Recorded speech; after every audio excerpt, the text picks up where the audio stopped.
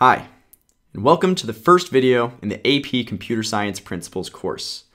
This video will be a high-level overview of why it's important to learn computer science and what AP Computer Science Principles is all about. So first off, computer science. It's awesome, it's everywhere, and it's for everyone.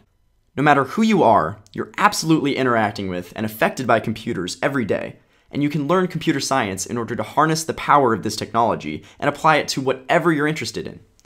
Computer science is affecting every industry, every field, and really every aspect of our modern society. Take art, for example.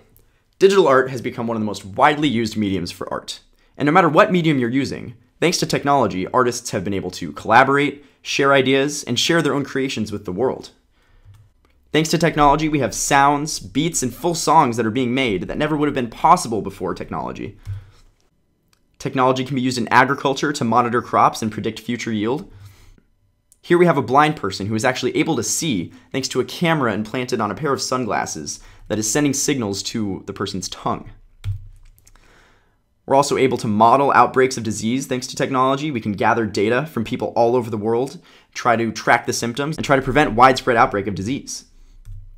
Thanks to the internet, we're able to stay in touch with our friends, we're able to immediately send messages across the globe, and we're able to hear news from all over the world instantly.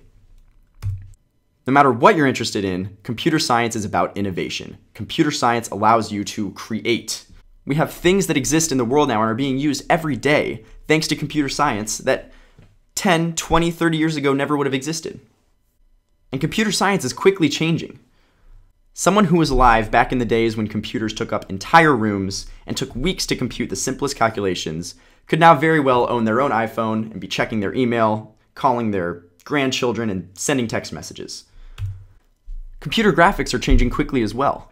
Computers are no longer used for these simplistic 2D video games. Now we're making incredible visualizations, 3D movies, and virtual realities that are incredibly imaginative.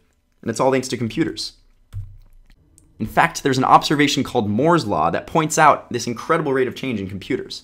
According to Moore's Law, the processing power of a computer should double every 2 years. That's an exponential increase in the rate of processing. And so far, the actual rate of increase has held pretty closely to the theoretical rate. We have computers now that are performing operations in seconds that used to take weeks. Pretty soon we'll be having computers that are so powerful that we can't even imagine what the applications could be.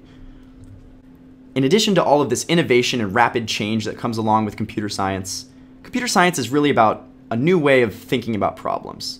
It's about breaking problems down into their most simplistic, bite-sized chunks and instructing a computer about how to solve these problems. Thinking computationally is a very important skill that can be applied to all types of problems. There's plenty of downsides that come along with computer science as well. Because we're starting to rely so heavily on technology for our critical infrastructure, things like communication, transportation, food, water, a cybercriminal could actually hack into the software that's responsible for monitoring and controlling these systems, causing a lot of damage. We've also come to a point where so much of our personal data is available for hackers to take. Things like credit card information, health records, these things are all stored on the internet. And if a cybercriminal is clever enough, they may be able to access this information. What it really comes down to is that it's up to us to be informed about how technology is used and what the best practices are to defend ourselves from these attacks.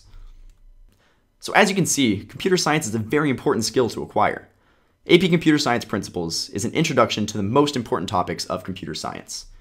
So what is AP CSP all about? It's about understanding the core principles behind this technology that's changing the world.